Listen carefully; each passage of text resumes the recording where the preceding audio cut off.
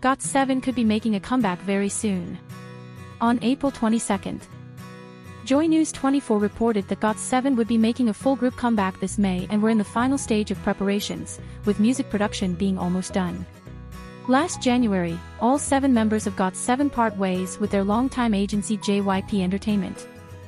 They each ventured off to different agencies for various solo promotions, with JB joining Higher Music, Jin Young joining BH Entertainment, Jackson and Young Jae joining Sublime Artist Agency, Bam Bam joining Abyss Company, Yugyeom joining AOMG, and Mark Twan signing with American agency Creative Artists Agency, CAA.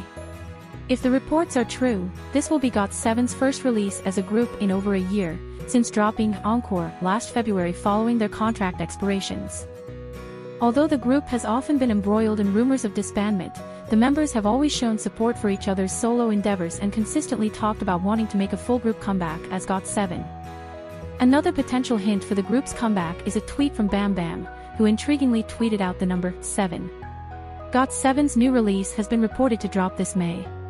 Stay tuned for updates. From ENT Plus, that was all for now. For more Korean entertainment news, don't forget to subscribe, like and share.